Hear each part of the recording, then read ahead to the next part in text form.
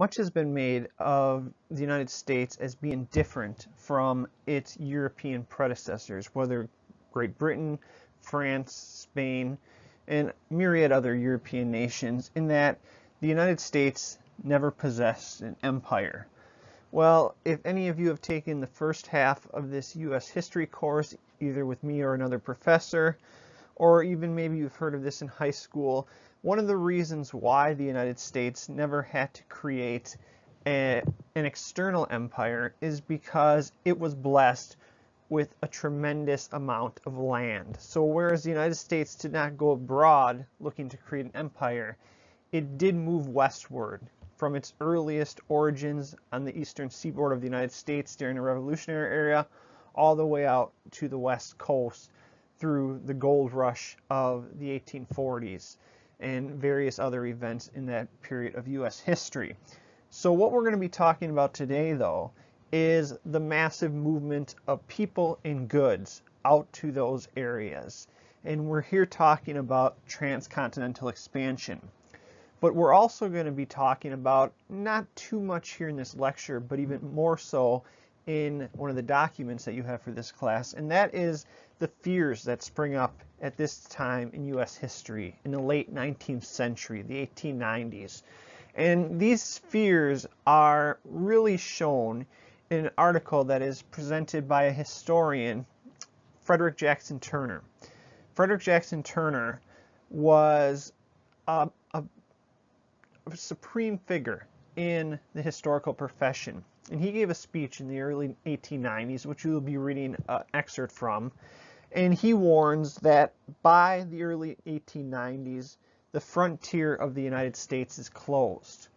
Well, that will have reverberations for the United States, and particularly its interactions with the globe, as we will see in later classes this semester. But nonetheless, for this point now, we're going to simply talk about the movement in goods of people westward and the roadblocks and impediments that they face on their movements out west. I want to start this class by looking at this image here. This comes from Harper's Weekly, and I want you to pay particular attention to the date, May of 1865. So this is right at that moment when the United States is coming out of the deadliest wars in its history, the Civil War. And what we see in this image here is, rather than being content to have a period of rest and relaxation, we see this political cartoon showing the interests of leaders in the United States. So I want to talk briefly what this image shows here. So obviously at the forefront of this cartoon is the character and figure of Uncle Sam. Well, just as importantly is what he is holding in his hands. And what he is holding in his hands is, of course, a large American flag. But here's the interesting point, a couple things as we move back further in the background there. Who is holding that flag? Well, you can sort of see by the headdress of these figures, it appears that they are Native Americans. And this flag is being stretched all the way across the continental United States. But also prefiguring and suggesting what is going to happen in the future, we also see this flag extending beyond the continental United States into the waters. And if you notice far back in this image, two important pieces that sort of highlight what we're going to be talking about in future lectures. First of all, you see a steamship, and that can come to represent a number of different things. Does it mean it's a military boat? Does it mean it's a trade vessel? Whatever, it means that the American ideals and America itself is expanding into the oceans. And we also see the sun in the background, sort of smiling, looking fondly at all of this that is going on. So in short, what we're seeing here already in 1865, despite America as a nation still having to reunite and repair itself, already looking to what comes next. And what comes next is westward expansion. Let's talk about how this westward expansion occurred. Now, one of the things that I want to highlight, and we're going to see this over the next couple slides in this lecture, is just how much the government plays a role, the federal government plays a role in this movement westward by normal everyday Americans. And we see it even again as the Civil War is raging primarily along the eastern half of the United States. In 1862, Congress passed the Homestead Act. The Homestead Act enabled male American citizens to acquire 160-acre plots of land that were owned by the federal government.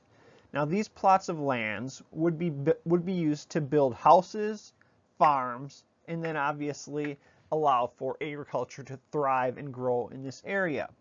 Well, after a 5-year period in which they took this 160-acre plot of land, individual settlers would be able to obtain the title to the land.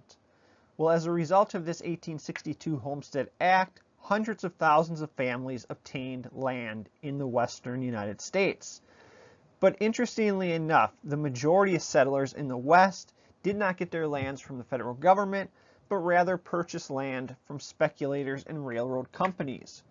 You would have whites from the East, blacks from the South, and immigrants from Canada, Germany, Scandinavia, and Great Britain settling in the West. Now, just to show you how diverse this crowd was that was moving west, if I were to ask you, by the late 19th century, what was the most ethnically diverse state in the Union, a lot of you might be prone to say New York. Why? Well, a lot of you would probably be thinking, obviously, that's a main embarkation point for a lot of immigrants coming over from Europe.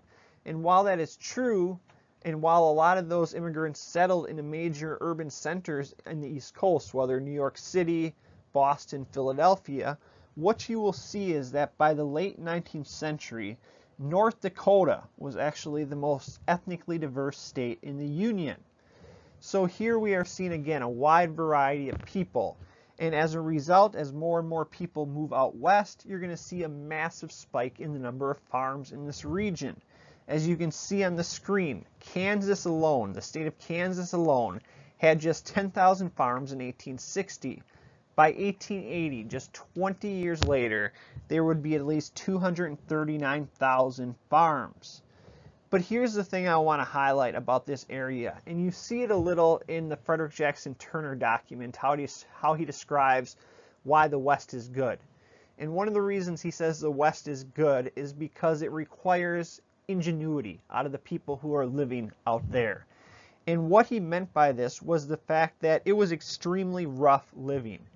The winters were sometimes harsh out there.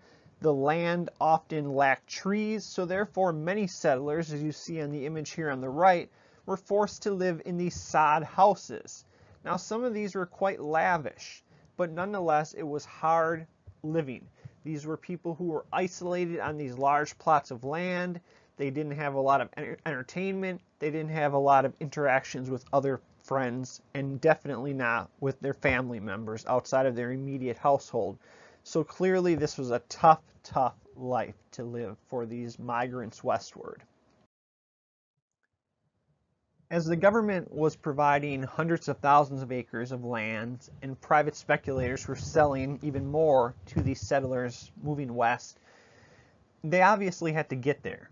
Now, even before this period in U.S. history, a lot of people took the land-based trails.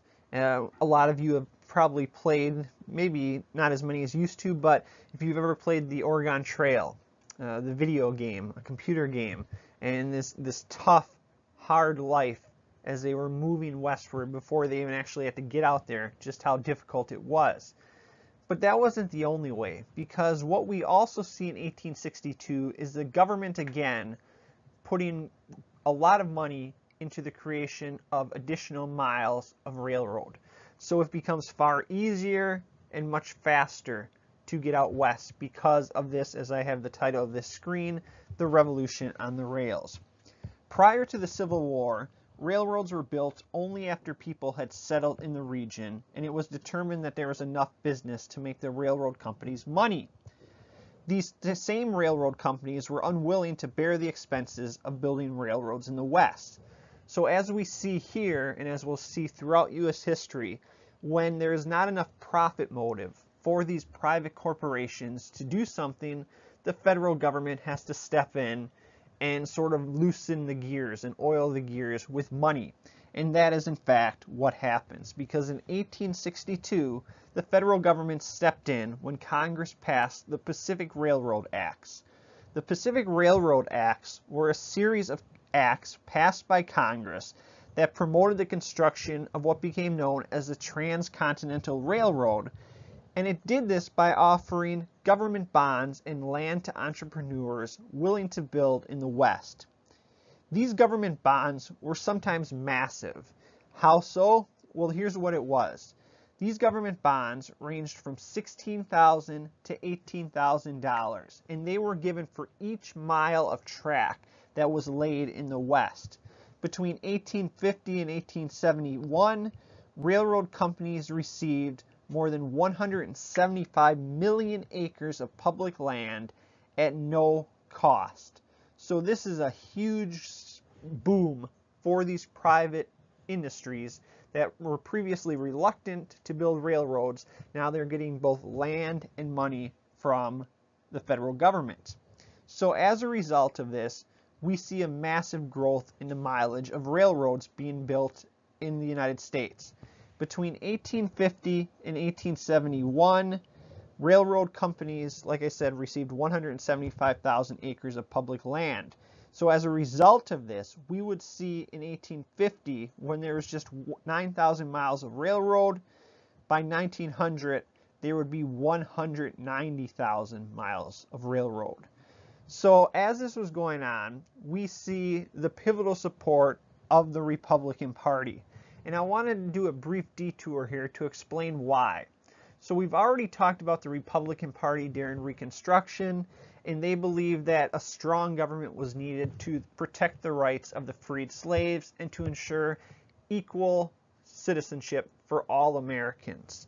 Well, the Republican Party led the effort to fund the expansion of the railroads because it wanted to open the lands to settlers. And this would allow the white yeoman farmers that were the backbone of the Republican Party to move out west and get these lands. Furthermore, these lands in the Republican mindset allowed for the extraction of resources in the West. And furthermore, these resources, and along with other goods, could then be traded with markets in China and Asia. And these goods could be shipped back and forth between those Asian markets and the East Coast factories in the United States. So as a result of all these efforts, we have an event on May 10th, 1869, which is encapsulated in the photo on the right, and that was when the Transcontinental Railroad was completed. The Central Pacific, originated in California, met the Union Pacific coming from the Missouri River, and this image here is in Promontory Point in Utah. Now, one thing I want to talk about, primary sources. A big thing you need to pay attention for is bias in these primary sources that you're reading this semester. And we see that here in this image as well. There's a lot of celebration going on there, but when we look at this image closely, and if we know something about the construction of these railroads, we'll know one thing is a glaring issue with this photo, and that is the fact that it ignores the labor of the Chinese immigrants who were main players and main workers in the building of the Transcontinental Railroad are nowhere to be seen on this image. I talked in the last slide and quantified the growth of railroads, but now what I want to do is actually give you a visualization of this growth in the amount of railroads in the United States. So we see these dark reddish maroon color lines. Those were railroads in operation in 1840. And not surprisingly, those railroad lines were primarily along the eastern seaboard of the United States, where the earliest industrialization took place and the growth of these major urban centers, New York. You'll also see them obviously along the Great Lakes, the eastern Great Lakes. As you can see there, Lake Erie. Why? Because we have what was in the mid-20th century, actually earlier than the mid-20th century, we see the creation of canals, which connected these lakes to various regions, and the canals will eventually be replaced or added on to the railroads as kind of pieces to this trade that is growing in the northeastern and midwestern United States. Well, the light blue lines represent railroads in operation in 1870. And what we see is, not surprisingly, a movement westward. But the majority here again is near those major hubs. So whereas the dark red lines were centered around New York City, the blue lines are centered around Chicago, which becomes the hub of the Midwest. And we also see a lot of blue lines out to Kansas City, which is sort of the hub of the Great Plains region.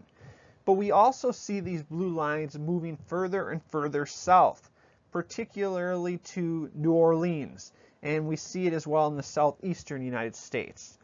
But that leaves a whole half of the country that by 1870 is still lacking access to the railroads, with the exception, of course, of the Transcontinental Railroad, as you can see, connecting San Francisco to the west, to the Midwest, and eventually to the east. However, by 1920, as you can see by the yellowish orange lines, you will have myriad railroads reaching the west coast. So this is clearly indicative of this growing prevalence of the railroads in the United States. As this movement westward was going on, you had a lot of people seeking to defend what the United States was doing, this westward expansion. And a lot of these ideas are essentially repeats of earlier arguments made in the 1820s, 1830s, and 1840s, when an idea of manifest destiny sprung up to defend westward expansion back in that era. And manifest destiny essentially means, and it's the belief that the United States has received the approval of God to spread its ideals across the land to help civilize humanity. And we see that here in this image across the continent. And this is really indicative of the mindset that a lot of Americans are holding as more and more of these same Americans were moving westward. Obviously, at the center of this image is the steam-powered locomotive engine in the train. But along with that, we have civilization as represented in the building of houses, the public school at the forefront of this image. So as these people are moving westward, these settlers are moving westward, as you can see in the bottom left-hand corner, they are taking down nature. They are removing the savage, barbarian, empty wilderness and replacing it with humanity and civilization here. You still see some of the covered wagons of people, settlers who were moving westward that way. But you also see in this image another indicator of progress and civilization, and that is the telegraph lines, which are strung up and down and along the railroad tracks. But look at how this image is divided as well, because you can clearly see on one hand you have civilization, which is closer to us, the viewer. Farther out is the wilderness. But as you can also see way out in the wilderness, look at those covered wagons. They are sort of the head marchers, the leaders moving into the west, slowly bringing progress and civilization to those regions, followed by the train, followed by the houses, the schools, the families, and the farmers. But you also have to pay attention to another group that is represented in this image that we're going to talk a lot more about here in a couple seconds, and that is on the bottom right hand of your corner of your screen. You see the Native Americans on their horses. It looks like they have some sort of sticks or possibly weapons, but they're almost looking in awe at what is before them, almost like they're being overtaken by this monumental mass of humanity, progress, and civilization, whereas it looks like they have no chance of defeating this mammoth movement westward.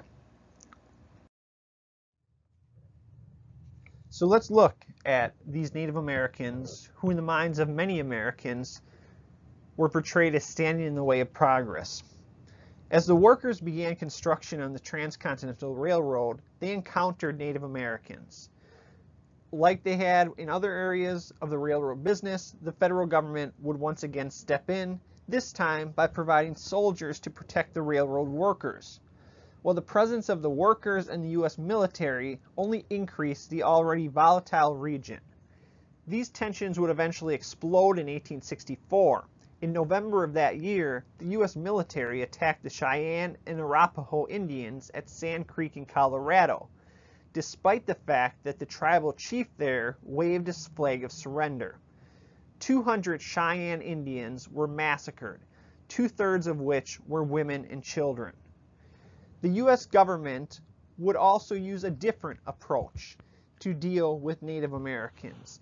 And this approach was treaties, as they had done throughout history. If violence didn't work, sign a treaty with the Native Americans to get their lands that way. Well, in October of 1867, the Treaty of Medicine Lodge was signed at Medicine Lodge, Kansas. It stipulated that the Kiowa, the Comanche, the Apache, the Cheyenne, and the Arapaho Indians would give up their claim to 90 million acres of land in the Plains region. Here's the key part though. In return for that 90 million acres of land, they would receive a 3 million acre reservation in present-day Oklahoma. So clearly an imbalance here. Give up 90 million acres and in return receive just 3 million acres in present-day Oklahoma. Well, the following year, the Sioux and Arapaho tribal leaders from the northern plains reached an agreement with the United States government.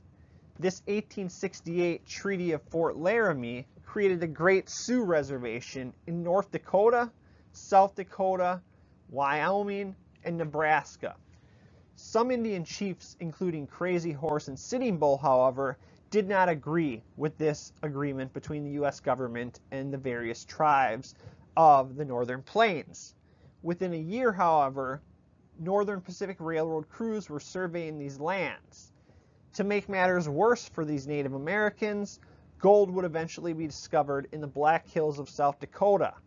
After an initial offer to purchase the Black Hills, the federal government demanded that the Sioux move to the Pine Ridge Reservation, which they refused to do. Therefore, the government sent in George Armstrong Custer to attack the recalcitrant Indians, but these Indians, under the leadership of Crazy Horse and Sitting Bull, defeated Custer at the Battle of Little Bighorn. In the end, however, not surprisingly, based on the massive, powerful military of the U.S. government, the United States obtained the Black Hills and forced the Sioux onto the Pine Ridge Reservation. Crazy Horse would eventually be captured in 1877 and killed. Sitting Bull surrendered in 1881. This battle of Little Bighorn was just one of many skirmishes. As you can see, there were dozens upon dozens of battles, massacres, and forts, military forts set up to carry out these attacks on the Indians. And we can see this all on the map to the right. We've talked about the Indian Wars. We've talked about the treaties used by the federal government. Both were tools meant to take these lands away from Native Americans. But as we saw, both of these methods led to a lot of anger, understandably, among these Native American tribes. So therefore, throughout the 1870s and 1880s, the United States would try several other approaches that was meant to, in the words of Richard H. Pratt, the Carlisle Indian School leader, to kill the Indian and save the man. Now, as you saw or will see in the document by Pratt, he didn't mean physically killing these Native Americans, but rather destroying their native traditions and their native thinking and their native customs. And the primary means to accomplish this goal was through the creation of these Indian schools. In 1877, Congress agreed to set aside money for Indian education. The following year, 1878, the Hampton Institute in Virginia, a school that was interestingly enough meant for former slaves to learn technical trade skills, enrolled several Indian students. Indian children, once they were in the school, were stripped not only of their clothing and belongings, but also their Indian names. So what we will have is like this image on the right, where on the left, these three individuals, these three children, these three Native children are clearly Native Americans. In the right, those aspects of their life and livelihood are de-emphasized. They are Americanized. They are Europeanized to make them look like Anglo-Saxon Americans and fit into American society. Well, the Hampton Institute in Virginia would eventually not meet the needs of the U.S. government. So therefore, in 1879, the Carlisle Indian School was formed in Pennsylvania, and this would serve as the primary model for other Indian schools throughout America. Why did U.S. officials support these boarding schools? Well, primarily because after government officials did a cost-benefit analysis, they determined that these boarding schools would save the federal government money. As Carl Schurz, the Secretary of the Interior, said in 1881, "We are told that it costs little less than $1 million to kill an Indian in war. It costs about $150 a year to educate one at Hampton or Carlisle." So just the bare brutality of this statement, all in a very much unemotional language, saying it's economically better for the U.S. government to save the man, but to kill the Indian, not physically again, but in the manner that will allow the Americanization and civilizing, the so-called Americanization and civilizing of these Native Americans. What was life like in boarding school for these Native American children who were torn away from their families and their tribes? Well, for half the day, boys were taught how to farm and do manual labor, such as carpentry, while the girls were forced to learn domestic duties. So you see, right from the start here, we have this effort to make these female and male Native Americans act like European models, European gender models, I should say. The men do the manly tasks, the females do the more gentile domestic tasks. And we can see this on this image from the right, from Oregon, an Indian training school there, where the women are told how to make pastries, how to sew, how to tailor, how to do laundry. In Indian society, women were given a lot of different responsibilities, both inside the home and outside the home. This was a far cry from what we would see in these boarding schools, where again, these boarding schools were trying to domesticate the women and circumscribe their activities and force them to do to do the work in the homes as was expected of American women during this time. Well, the other half of the day, after the women and men were trained to fill out their genderized roles, we see the other half of the day being spent in intensive English classes, as well as classes in math, physiology, geography, and U.S. history. The children were also sent out into surrounding communities on what were known as outings, and these outings allowed them to interact with whites, but most ended up simply serving as unpaid labor. In 1928, decades, almost a half century after these boarding schools were created, the Rockefeller Foundation funded a study of the boarding schools, and this study was known as the Merriam Report.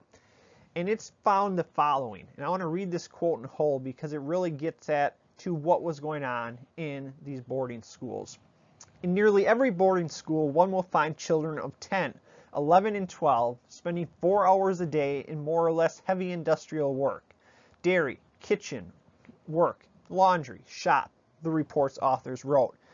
Another direct quote, "The work is bad for children of this age, especially children not physically well nourished. Most of it is in no sense educational. At present, the half-day plan is felt to be necessary, not because it can be defended on health or educational grounds, for it cannot, but because the small amount of money allowed for food and clothes makes it necessary to use child labor."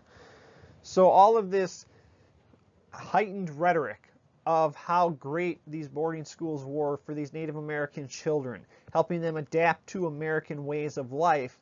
Well, as we're seeing here, in fact, it was much worse. They were not only stripped of their native customs and beliefs and their commonalities, but they were also forced to do these things against their will just to earn a living and to help others profit with this child labor. What I want to turn to now is another effort by the federal government to strip Native Americans of their land. And that was something that Congress passed in 1887, known as the Dawes Severalty Act, also known as the Dawes Allotment Act, and more simply known as the Dawes Act of 1887. And this, by ending the reservation system, sought an end to communal ownership. It sought the growth in the number of farmer Indians. It sought greater interactions between Indians and whites. And finally, it aimed to make so-called surplus Indian lands available for sale. So you're going to be reading a document this week for this class about how the government wanted to basically use this Dawes Act to civilize and Americanize the Indian. And the document provides various examples of how such an act would do that and why it was necessary. So the Dawes Act, we know what its intentions were, but now let's talk about what it actually did and how it aimed to carry out what I just talked about briefly a couple seconds ago. The Dawes Act included 4 provisions. First of all, 160-acre allotments of land would be made available to heads of families. Now here's the key thing here, heads of families, because what the Dawes Act was attempting to do was to break apart the tribes and make them into the so-called nuclear family, where you have a man, a wife, and their children. That's why these 160-acre plots of land were reserved only for the heads of families. Second provision, the federal government would hold the land in trust for 25 years, meaning that the government would maintain ownership over the land. Why? Because government officials believed that this would prevent Native Americans from selling the land to unscrupulous businessmen. All Indians, the third portion of this Dawes Allotment Act, all Indians would eventually be given land who abandoned their tribal ways, and finally, as part of this, they would receive U.S. citizenship. So the fourth piece, and one of the most controversial aspects of the Dawes Allotment Act, allowed surplus lands to be sold by the federal government. This will have important ramifications, as we'll see in the next slide. But before we get to that, I want to mention this. The Dawes Allotment Act would stay in force until 1934. So almost 50 years, we would see Native Americans being stripped of their lands. Yes, they are given 160-acre plots of land, but in return for what? In return for giving up their tribal customs, their tribal ways, and making a living as farmers, very similar to the white yeoman farmers that were at the heart of the Homestead Act in the 1860s. And as we can see here, in terms of the surplus lands, we see this image on the right hand of the screen. Indian land for sale. We see a picture of a Native American there. Fine lands in the west, irrigated, irrigable, grazing, agricultural, dry farming. In fact, what we see is, in fact, most of these lands that were surplus lands and thus taken away from Native Americans were some of the best lands available. In the end, as I alluded to in the last slide, the Dawes Act did more harm than good for Native Americans. What we see is, as a result of the government selling surplus lands, the amount of land presided over by Native Americans declined dramatically. One example of this was the Oklahoma Territory. Remember, we talked about how some of the treaties in the 1860s, in exchange for giving up their lands in the Great Plains, they were sent down to reservations in Oklahoma. Well, these same reservations would now be torn asunder as a result of the Dawes Act. We can see here in Oklahoma the map from 1885, just before the Dawes Act, 2 years before the Dawes Act, to 1891, 4 years after the Dawes Act, where almost a quarter of the territory is now taken away as surplus lands. Furthermore, some of the other pitfalls of the Dawes Act I want to speak about briefly. As U.S. citizens, Native American lands were also now taxable. So now Native Americans who are struggling to make a living would have to pay taxes on their lands. Things would also change in terms of what the Allotment Act allowed and did not allow. And what I'm referring to here is the 1906 Burke Act. The 1906 Burke Act.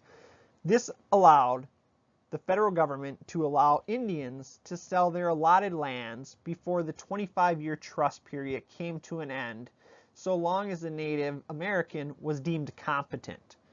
Therefore, we see many Native Americans being sort of hoodwinked and their lands being sold to these speculators because they were being robbed of them in various ways and connived out of them from these unscrupulous land speculators. Many Indians, however, were willing to sell their land because the land given to them as part of the Dawes Act was poor farming land.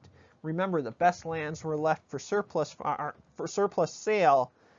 Therefore, in sum, all of these problems led to Native Americans living an impoverished life. Native Americans were not the only impediments to westward expansion, but there was also the immigrant. And this comes from Thomas Nast. This political cartoon comes from Thomas Nast, and it appeared in Harper's Weekly in 1870. And what we see is the idea of a wall being built to keep the Chinese immigrants outside of the United States. And this idea of a wall will obviously spring up across U.S. history, including most recently in the 2010s period over the past few years. But here we see it in 1870, this time in relation to the Chinese immigrants seeking entrance to the United States. Let's talk about Chinese immigration here briefly to end this lecture. The Chinese had begun to immigrate to California and the American West in significant numbers for the first time in the 1850s, primarily seeking gold. This obviously was during the gold rush period. Well, many Chinese laborers worked for the Central Pacific Railroad, which in 1868 had as its workforce 80% Chinese immigrants, or about 12,000. With the completion of the Transcontinental Railroad in 1869, these Chinese workers needed new jobs, which meant competing with American-born workers. According to the 1880 census, 105,000 Chinese were in the United States. Now here's the thing, 75,000 of these, just under 75%, were in California, and almost all of them were men, and therefore workers looking for jobs in competition with whites. Well, because of the anger, particularly among the white working class, in 1882 Congress passed the Chinese Exclusion Act, which was renewed 10 years later, and then in 1902 became permanent. The Exclusion Act prohibited what it called skilled and unskilled laborers and Chinese employed in mining. So yes, a select few of Chinese were still allowed to continue to arrive in the United States, but not at the level seen previously. In fact, by the 1920 census, the number of Chinese immigrants in the United States had fallen to 60,000. And as we see on the left here, as I referred to earlier, there are some of the Chinese who helped pave the way westward for these transcontinental railroads, but in the end, they were deemed as a threat to the prosperity of the American workers, the white working class, so therefore they were eventually expelled.